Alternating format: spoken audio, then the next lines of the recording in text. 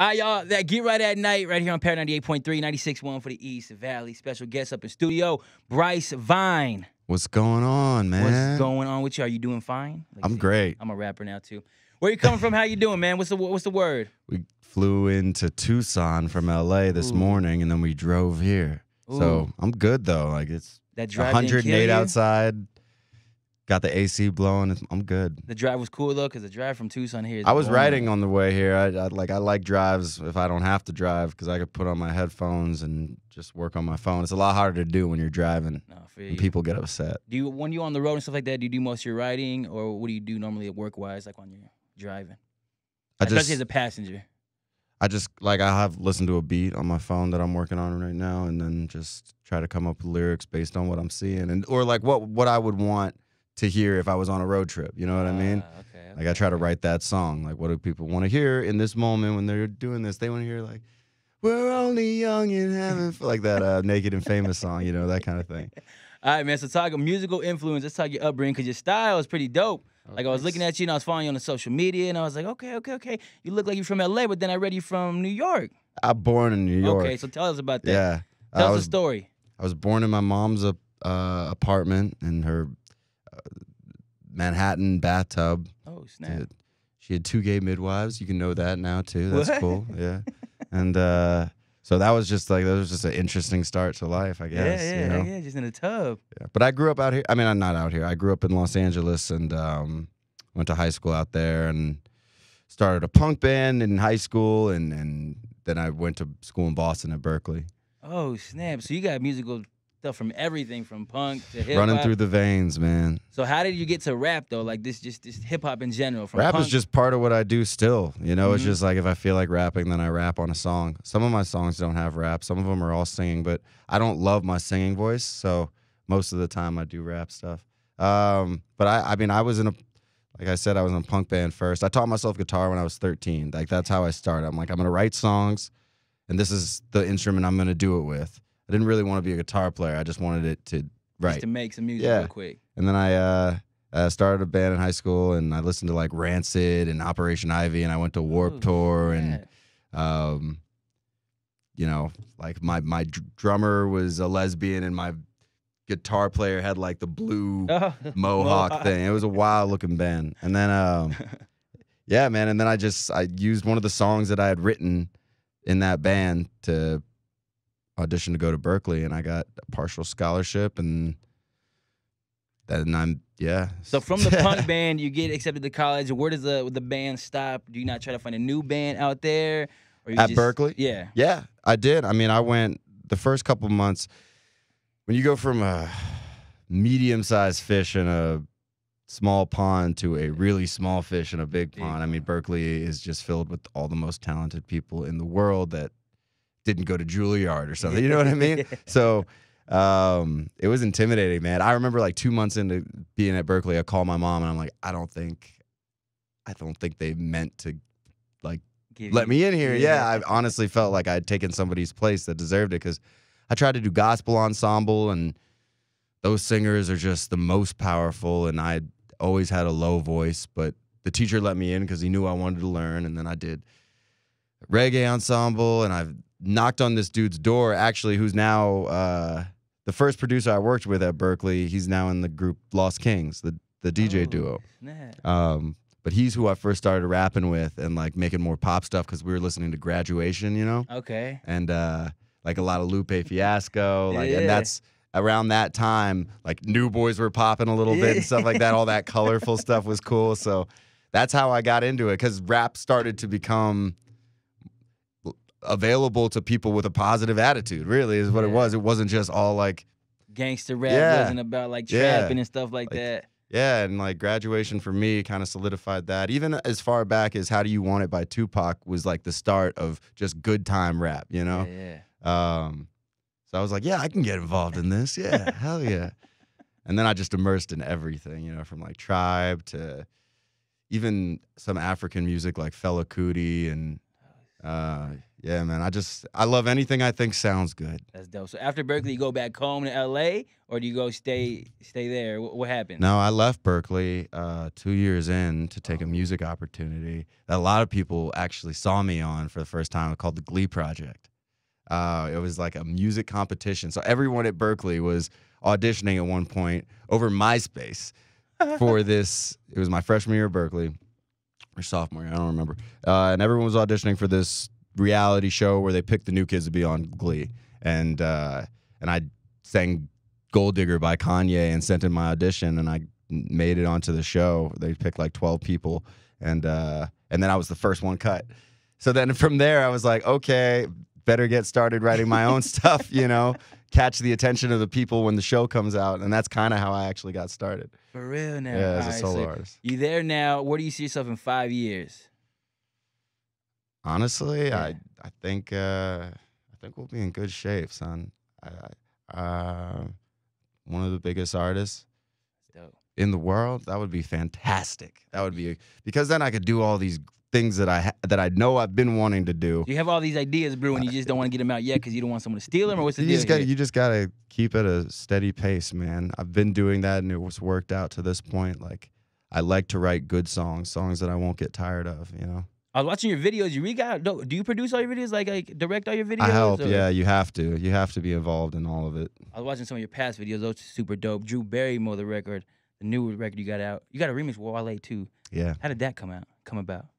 I don't remember exactly how it came about. Somehow, we have the same agent, but that wasn't it. It was just random, I think, through management. But did he hear the song? Yeah, we were gonna have somebody else on the song. I won't name, but they never showed up to the studio to record did you dirty? I mean, whatever.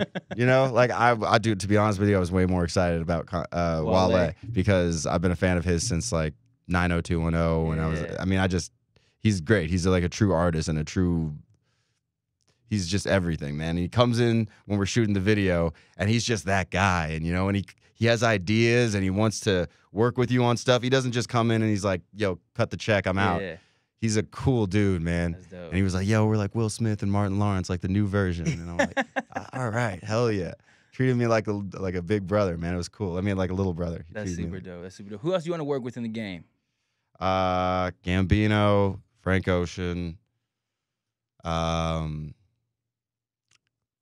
at some point. If he'll actually allow me into he's like the Wizard of Oz, I hear, or something, Only the yodeling kid and Rick Rubin get a chance to work with Kanye. Yeah. And who else? Gorillaz would be a huge one, man. That's classic. That's super dope. Yeah. I hear you mention Kanye a lot. What do you think about Kanye's new album? First? I love it.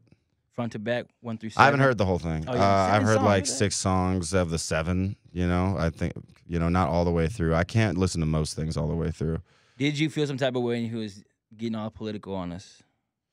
Honestly, no. I've heard so much from so many people so often lately that it just was like, all right. And you know what? It's really like people it doesn't even matter. What he said was crazy, but it's not even about the things that he said. It's more like, did anyone actually read or look up what he said, or did you just look at the headline? I guarantee you most people did. And like, if you saw a headline that says like Bryce Vine drowns dogs, that's what you know now. That's it. That's all there is to it. Yeah, you don't care if the rest of the story has nothing to do with that. It's just now here's a fact. It was easy to gain, and we get to run with that. Press has become like clickbait, where it's all clickbait. You got to be careful what you say. Media is like a new religion, man. Yeah. They don't really have to give you the truth. They just have to give you like a little bit of it. All right, so when can we expect the project? What's the latest and the greatest? All that? Putting out 2 new songs like this month, June. Yeah, On the Ball and a song called La La Land. That are for the fans, especially, that I like.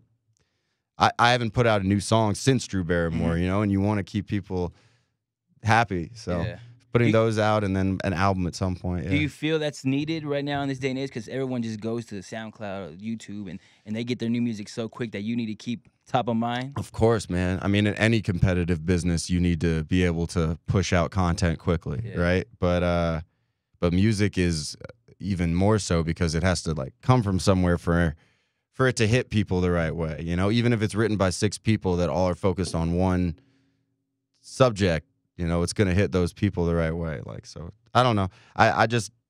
I like hearing good songs, and I don't hear of enough of them now, so I got to try to write them. There you go, right there. When you do write and you make a song, do you have a team you show it to and be like, guys, what y'all think? Yeah, there's like 4 of us. There's like 4 or 5 people that I like getting opinions, obviously, from like my mom, but she loves everything. Yeah, you know? that's what I was about to say. So, Did they just tell you yes because? No, but I mean, you know what I mean, though. Yeah. Like, and there's certain songs that you just don't show your mom. She's not going to be able to look past what you're saying in the song, you know. But yeah, no, I just like my producer, my manager, my agent, and the head of my label. That's dope. Yeah. That's dope. All right, man, let's get to some headlining news like clickbait. What do you think about this Pusha T and Drake situation? I mean, it's kind of fun. It is kind of fun. It's nice to focus on something that's so low stakes, you know, for once. You know what I mean? Like, it's just like, all right, so we just found out Drake has a kid. Yeah, okay, cool. So this is fun. Like, there's nothing real. There's no real harm coming out of that. You know what I mean? It's just, oh, snap, he's not perfect. Like, Finally I thought he was. hearing Drake not respond, you're like, oh, did he get shut down? I was so shocked that he didn't come back with anything. I'm still waiting. I'm gonna give him till Wednesday. I'm gonna give him till tomorrow. That's my deadline because it's been like a week since Pusha T dropped the story added on. It'll be a week, right? The story. That's been more than that, right? It's been more than a week. I think it's been a week. I'm gonna say a week. I heard it like the first 20 minutes it came out. I was just like, oh my god, this is what happens. Crazy. Who could you see winning that battle if Drake did come back? Who would you pick to win it? I mean, what are you basing it on? Just the ability to say horrible things to one another, or like career? You know what I mean? No, not career. We can't do career. Can't do career. Drake killed him already. Well, then I think Pusha doesn't have a limit. That's why he's always pushing it. Get it? He's a pusher of the limit. I don't think Drake wants to know what else he knows about. He don't want that you know smoke. what I mean? I don't think he was expecting that. Yeah, he don't want that smoke at all. All right, man. Any final words for your fans? Anyone watching this? What do you want to say to them? Thanks for the support, and I'll keep trying to not be a douche, I guess. All right. Yeah. That works. And I'll write good songs. Yeah. Yeah, keep writing good songs. You say douche on the radio? Yeah, okay. Yeah. They're just going to see and be like, what's a douche? Okay. Oh, well, then I'll try to not be the bad guy. I don't know. Do you read, real quick before we bounce, do you read comments on social media? Yeah, I read everything. Some of those could be the most hateful, craziest people. And funniest. Yeah, yeah. Like when I see a picture, I just go for the comments now. I don't even look at the picture. I'm like, what are these comments saying? Oh yeah, you have to know. Yeah. You have to. There's some clever, mean people out there, though, man. I mean, there's some things where I'm like, oh, that's cold, but you're still smiling, and you're like, dang, I'm gonna use that at some point. That's good. Do you ever feel some type of way? Does anyone comment on yours? You're like, all right. Oh man, I'm so numb to that. It genuinely does not bother me. Like, I'll do a live feed every Wednesday and show fans new songs, and people hop on there all the time, and they just say whatever they want, man, whatever they want. And at this point, it doesn't bother me because I know there's no way that they really think that. It's just they're trying to have fun. Even the people that really hate you, they don't really hate you. They think it's fun to hate you. You just got to keep as many people from thinking it's cool to hate you as possible. You know? That's a good way to look at it. I like that. Hey, man, appreciate you stopping by. Thank you so much.